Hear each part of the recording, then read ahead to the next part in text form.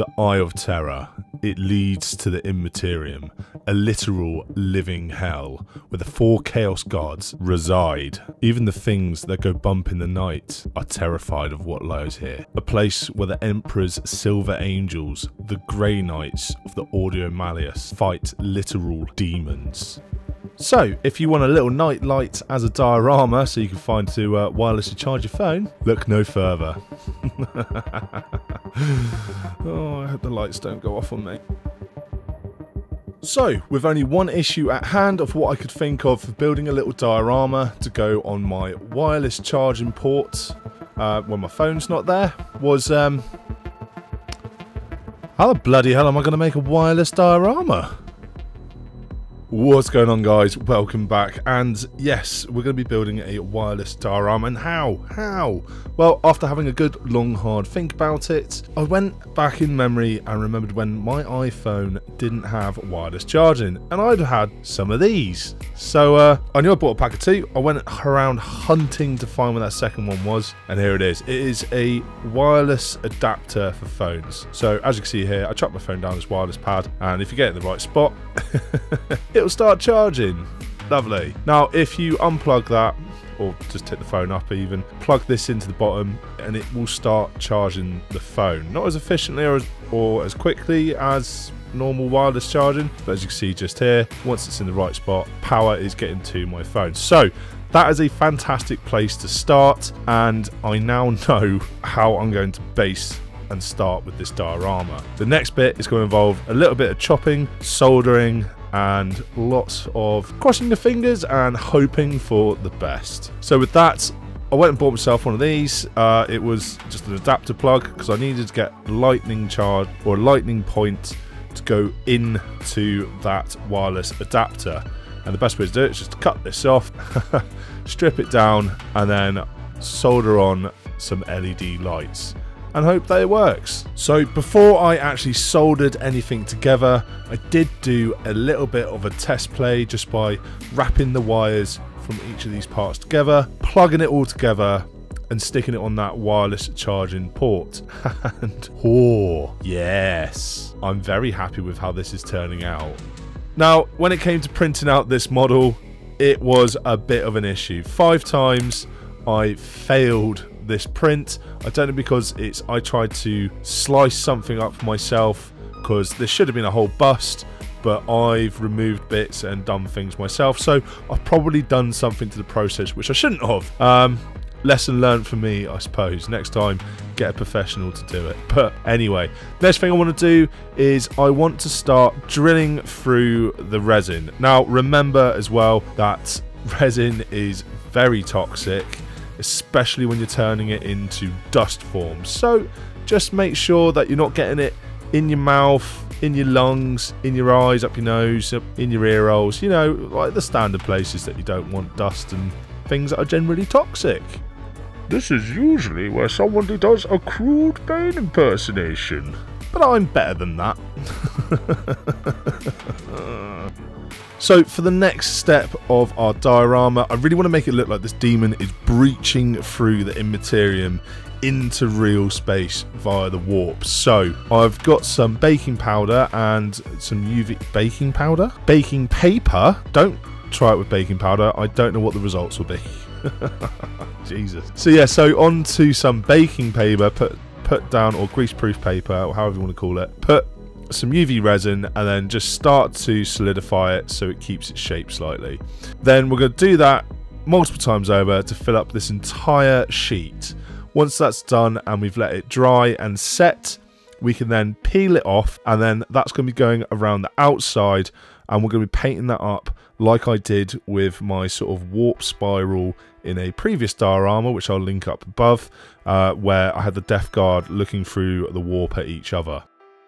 So the next key ingredient for this build for myself, I know, is going to be definitely using some milliput. Now, the reason why I'm using the white superfine one was because when I bought it on Amazon, it would only let me order 2 lots of this. So I don't need 2 lots of this milliput. So I'm going to use all of this up, because I also need somewhere that's not going to shrink, and hiding all those wires and holding that wireless adapter to the bottom of this diorama are going to be some key points that I really want to sort of not get too affected later on. And also, it being white, I know later on I'm going to be using inks for painting.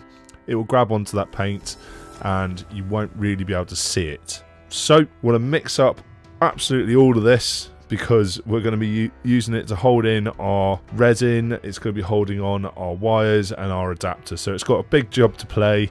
So I don't want to underestimate and just use a little bit like I initially thought I was going to do, before thinking, do you know what, sod it, let's just get all of it in here. So for probably what was the most rage-inducing part of this whole build, was trying to get these wires to follow the path that I had drilled through the head. And I mean, the plan was stick them to the back, get a little bit of wire, stick it up and pull them through. Yeah, worked absolutely fine for the first one. I didn't record all 6 hours of me trying to get the second one to come through. I don't know why, I just thought you guys probably wouldn't want to see that, so oh god, I'm sure there's a better way of doing this, but that's the way I've done it. I might try fishing wire next time. So once you've finished threatening all forms of vengeance, curses and anger upon the families of those that have invented these particular wires, next thing you want to do is get them all soldered up. Now you can see I've got little red bits at the bottom, which I'm going to circle here. Those are some heat shrink bits of rubber or plastic or whatever the hell they're made of. It's to protect the wires later on, so that they're not going to be rubbing up and causing the electricity to arc to one another.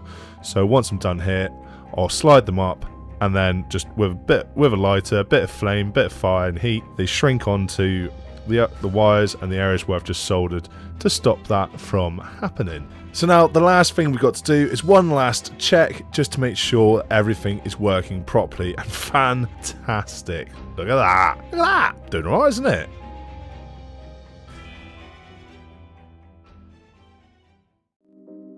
I am the hammer, I am the right hand of the Emperor, the instrument of his will, the gauntlet about his fist, the tip of his spear, the edge of his sword. We are the Grey Knights, a byproduct of the heresy, discovered from the Knights Errant and formed in the second founding. Their gene seed comes directly from the Emperor of Man. Also known as his Silver Angels, the Grey Knights have but one mission: smite the demon, remove its filth.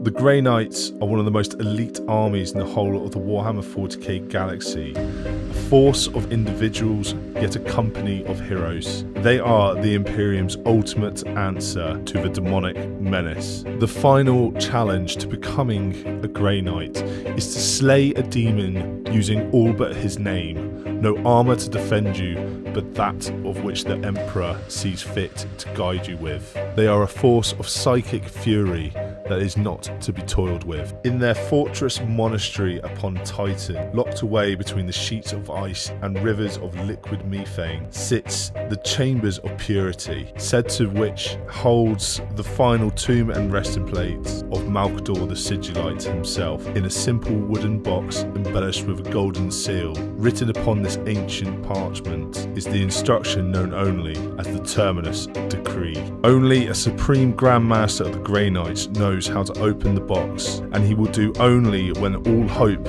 of the future of humanity seems lost. The Terminus Decree is the ultimate sanction of the Grey Knights, a secret so vast it could bring the Imperium to its knees, or save it in its darkest hour. Not only are these Grey Knights, these Silver Angels, the answer to the demonic incursion, but also the answer to the end or renewal of the Imperium. And with the final stroke of his nemesis force halberd, a word that I seem to be really struggling to say quickly.